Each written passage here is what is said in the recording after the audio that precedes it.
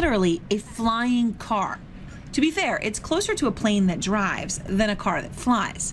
Carl Dietrich, Terrafugia's co-founder and CEO, got the idea for his flying car while he was studying at MIT. The transition is the evolution of a lot of years of thinking and dreaming about things like this, and it started long before me. Way before. Glenn Curtiss, the chief rival of the Wright brothers, designed the first flying car in 1918. But his bulky three-wing Curtiss autoplane could only hop, so it flopped.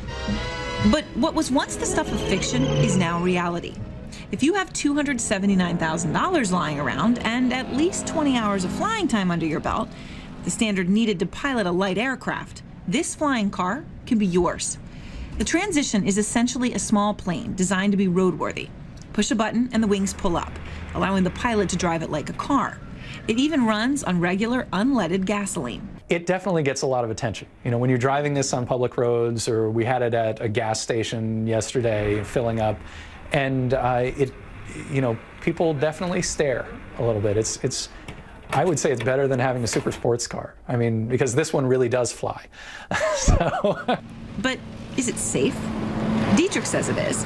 The flying car can travel at a speed of about 115 miles an hour with a range of about 450 miles in the air, similar to a small plane. The Transition is kind of a symbol of what we can accomplish, and that these things are totally technically achievable.